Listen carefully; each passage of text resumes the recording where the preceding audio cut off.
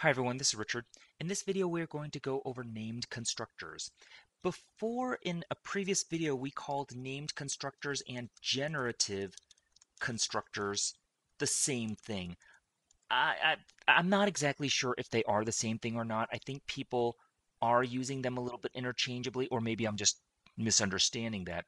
But let's go over classes and constructors one more time, okay? So I'm going to say class, let's say pet, and I'm going to say int eyes, legs, and bool tail. All right, and I'm going to create a generative constructor right inside here, this dot eyes, this dot legs, and I'm going to make the optional parameter this dot tail, okay? But I'm going to say if tail equals null, then tail equals true. It'll just default to true if there's nothing there.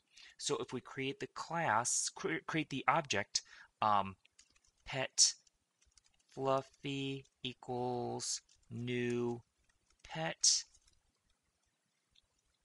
and we got to put in some arguments. So 2 eyes, 4 legs, and no tail. Poor Fluffy. Fluffy print fluffy dot tail. And so that would be false, right? But if I left this out, it would default to true. Okay, so I think that's nothing new. This is, I think from now on, what we'll call it is a generative constructor. Before it was called a name constructor. I'm not sure, again, the terminology, maybe it's a little bit vague to me. What since then I've read about is, for example, pet.dog. These are more named constructors. So this would be a generative constructor. Underneath there is the default constructor, and this is a named constructor. Okay. First of all, you might ask, why do you even need a generative constructor to begin with? Why don't you just use the default, right? Well, why don't you? Well, if you did that, then you would have to say fluffy dot eyes equals 2. You will use cascades. Dot legs equals 4. Dot tail equals false. So you could redefine or define some of these instance variables after you create the object.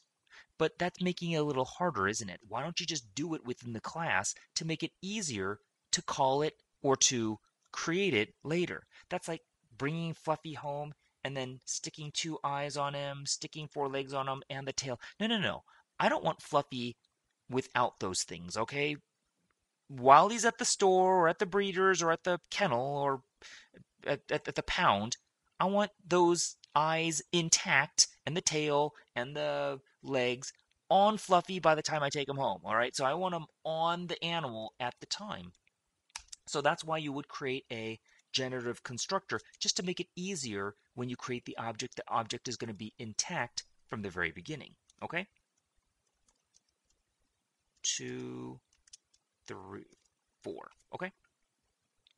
So if you want to create another, and this is probably called more of the named constructor, sorry about the confusion there. This is more of a named constructor where the syntax is class name dot something else. So pet dot dog. And so you could add parameters, or you don't have to, but I'll say this dot tail, and tail equals true. Okay, so I'm going to say new pet dot dog, and I'm going to say false. Create Fluffy new pet dot dog. Here's the named constructor. False, so false, but it's going to automatically change it to true no matter what I say. Okay, so In other words, I want a dog with a tail.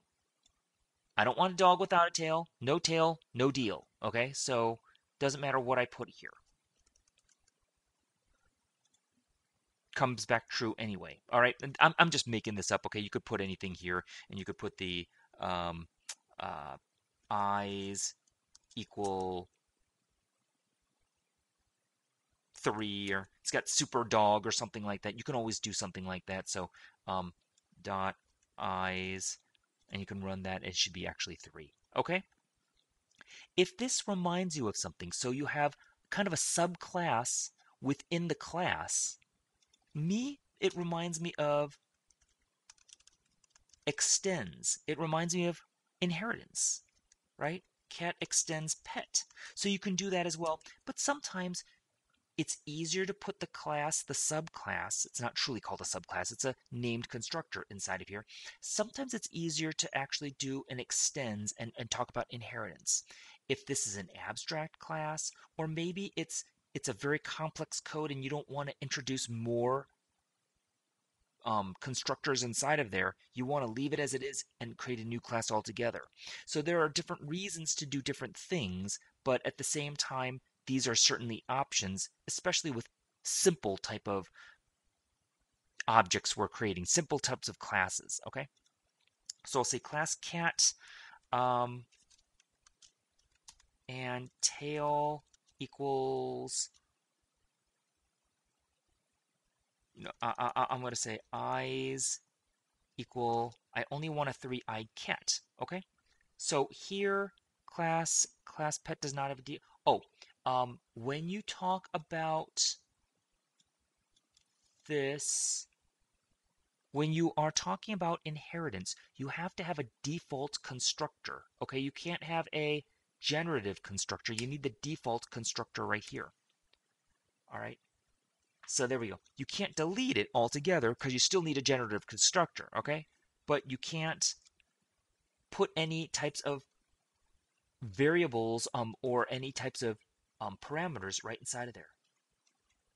Okay, because if you're going to do an inheritance itself. So, okay, Fluffy equals new cat. And we can always change this to cat. We don't have to, but we can. So Fluffy dot eyes will equal 3. Right? How about a Fluffy dot tail? Well, that hasn't been defined though. So it'll give you null. Right? So class cat extends pet, so you can access these. They're not undefined. You can access them, legs, tail, but they just don't have any actual value to them because they haven't been initialized. Okay.